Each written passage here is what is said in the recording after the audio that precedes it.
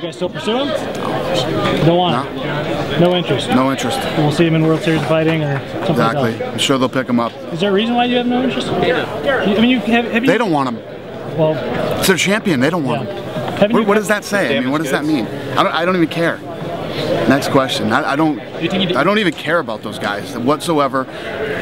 The guy, you know, listen, I feel sorry for the kids that fight there. I do. I truly feel sorry for the kids that have to be stuck in that shithole. And the fact that you would just give away a guy who has gone undefeated for you, it just shows what kind of people you are, what kind of business you do. You know, and as far as the kid, as far as the level he's on, you know, he barely beat Jay Haran. You know, he's got some work to do. He can fight in another organization and work his way up.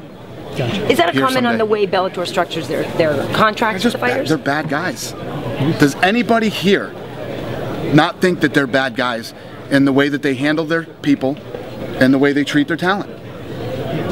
Does anybody not think they are? They are. I don't even want to. They make me sick. I don't even want to even talk about it.